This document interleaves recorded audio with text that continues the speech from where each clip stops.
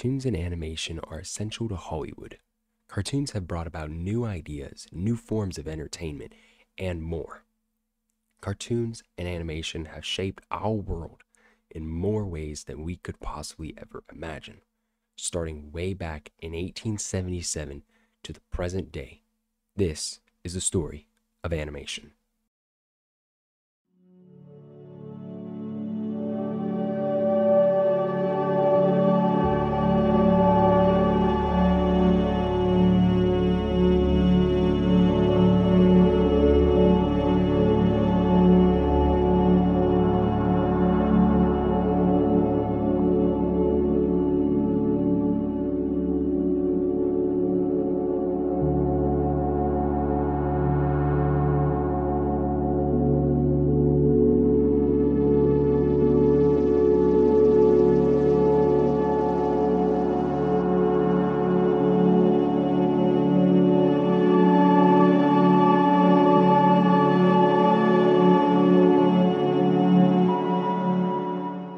We have to go far back into actually American history as the Civil War is going on. In 1877, we started seeing the first official cartoons as they were these drawings made for political cartoons, political propaganda. They were shown in the newspaper and would usually slam other opponents. Now, this is a theme that we will actually see prevail on later. As you see, most of these cartoons were hand-drawn and featured in the newspapers. They were to demonstrate the state of America and, as I said already, slam some opponents. The artist behind these cartoons was Thomas Nast, or at least he was the one to start it all. So we could refer to Thomas as the father of all cartoons and animation overall. Now, political cartoons carried on throughout the years, but it wasn't until the 20th century that cartoons had become animated. You see, in 1900, newspaper cartoonists J. Stuart Blackton and Winsor McCay both made a cartoon, The Enchanted Drawing. Now, this was a silent film. Not only was this the first animated cartoon, it was also the very first cartoon to use both humans and cartoons on a screen. Now, granted, this cartoon was one that had limited animators. Sadly, on December 7th, 1902, the father of American cartoons himself, Thomas Nast, had sadly passed away. Going back to J. Stuart Blackton, on April 6, 1906, he released Humorous Phases of Funny Faces, which had more animation in it opposed to The Enchanted Drawing. Humorous Phases is regarded as the first ever animated cartoon since this was the first cartoon released in the United States. Now, in Japan, a new form of animation by the name of anime had begun. This had been estimated to start in the early 1900s, but the earliest confirmed piece of anime is Shinkago Mien no Shippai. In 1919, the first well-known cartoon appeared, Felix the Cat, and even today, he's a pop culture icon. In the 1920s, we really start to see the cartoons pick up and become revolutionary. Take, for example, Walt Disney. Now, Walt was born on December 5th, 1901 in Chicago, Illinois, but in 1923, the Walt Disney Company was created. Walt didn't start with Mickey Mouse or even Oswald the Lucky Rabbit at the time. Instead, Walt did what Walt always does, which is push the boundaries of Hollywood. Of course, Walt was one of the original cartoonists, but he did something incredible. In 1923, Walt worked with Laugh-O-Gram to make Alice's Wonderland. This cartoon was both animated and live action. Now, unlike The Enchanted Drawing, this animated cartoon had a human actually immersed in a cartoon world. That human was Alice. The practice of humans in cartoons would later be revived in the 1960s with Disney's Mary Poppins.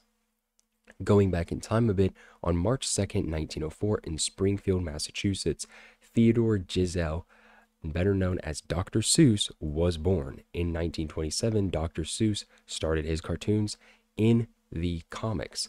Now, Seuss had some political cartoons, much like those from the 1870s. Some of Dr. Seuss's earlier comics, those have been attempted to be canceled, but November 18, 1928 would mark one of the most important days in all of cartoon history and animation, even just the history of cinema. Prior to 1928, cartoons didn't have any sound, and if they did, it would be music. No actual voice acting or sound effects, none of that. All that changed, though, on November 18th, 1928. Steamboat Willie debuted in the theaters. Now the world was introduced to Mickey Mouse, Minnie Mouse, and Pete the Cat.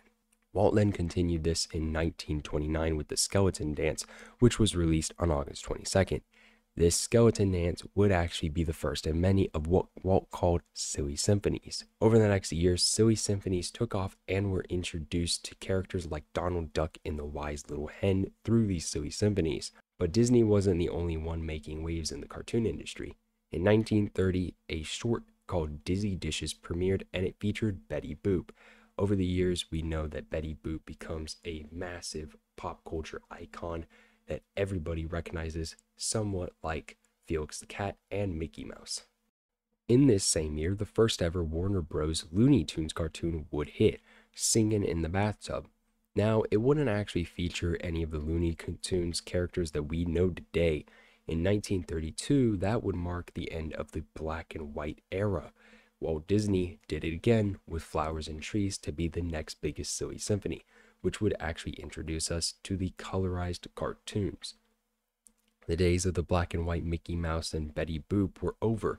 Color was now something that the animators knew how to work with in film. RKO Pictures and Warner Brothers came together to create the first film to feature stop motion in a realistic way, King Kong. Now, King Kong did hit theaters in March 2nd, 1933.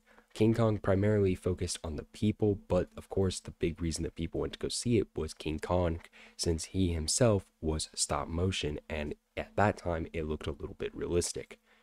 In this same year, a short by the name of Popeye the Sailor would debut. This actually was under Betty Boop cartoon, but the world would see yet another cartoon icon, Popeye. Warner Bros. Still had some strong successes in 1935 with Porky Pig given his debut in I Haven't Got a Hat. This short film was using colored animation much like Flowers and Trees did. In 1937, Walt achieved two massive things. The first is a short film titled The Old Mill. A 3D effect was used with Disney's multi-plane camera, giving us a new look at how animation could be. Prior to this, everything was just 2D and kind of linear.